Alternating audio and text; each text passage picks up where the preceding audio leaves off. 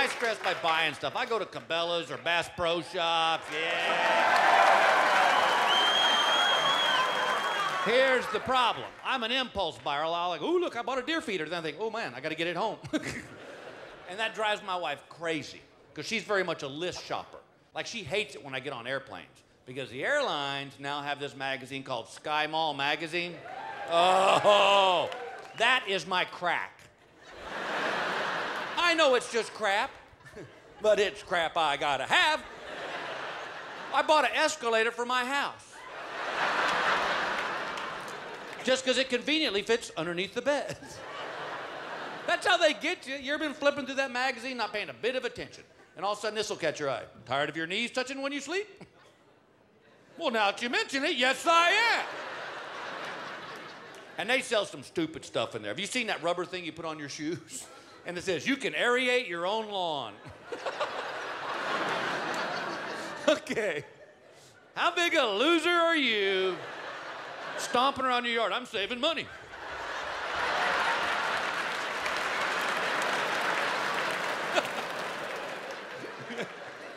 Don't get me wrong, it works.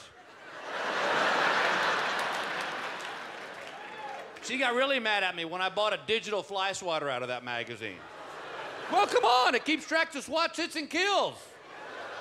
And the best part is, you can hook it to the internet, and you can see where you rank nationally as a fly swatter. I did see one item in that magazine that made me laugh out loud. It's house shoes with headlights.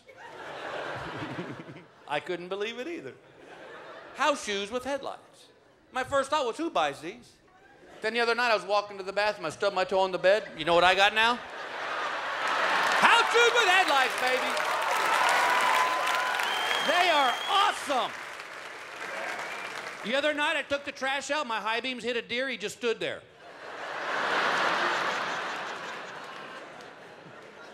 Sometimes I like to beat my wife to bed, and I'll just lay naked on the bed in the dark room except for my house shoes with headlights on.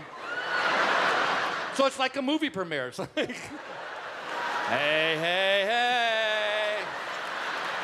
Coming to a theater near you. King Kong. She goes, put on your underwear. It's more like Smallville. Yeah, she gets on me about my shopping. Yeah, she ordered us a catalog that's just stuff for our dogs. 42 pages dog stuff. She bought a dog feeding dish that's this high off the ground. I said, why'd you buy that? And she goes, so he don't have to bend his neck to eat. I just saw him licking his own ass.